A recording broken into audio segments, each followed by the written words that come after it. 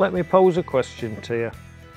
How many of you out there will give up your big bikes in favour of a cheap, basic, small bike? My guess is not many.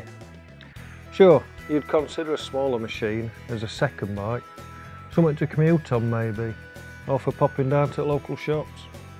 I'd wager that most would always relegate your smaller bike to secondary tasks, with poor relation to its flashy, all singing and all dancing bigger brother.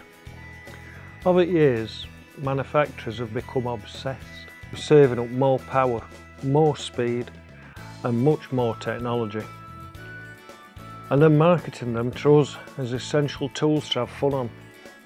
Essential my arse. I've had the big stuff and I've enjoyed them too, but lately I've yearned for a back to basics approach to riding.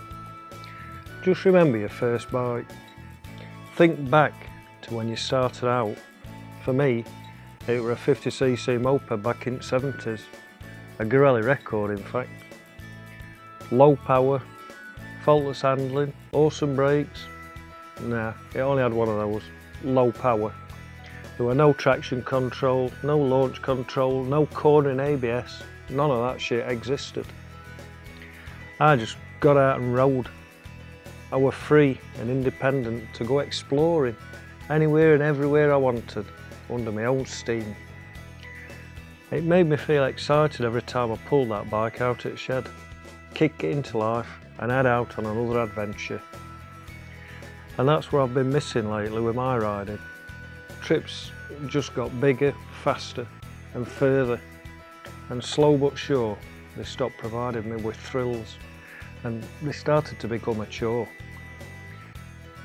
Enter CYRIL, little CRF250L CYRIL, and those thrills are back with a bang. I can't wait to get it out now and just ride it. Sometimes the simple things truly are the most fun. Try it, see what you think.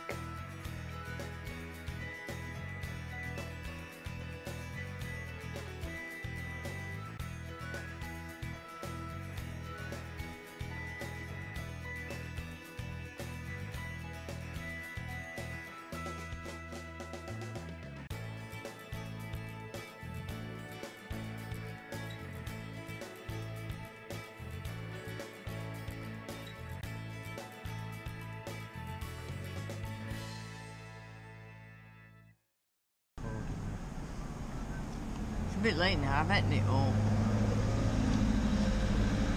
A big cream egg.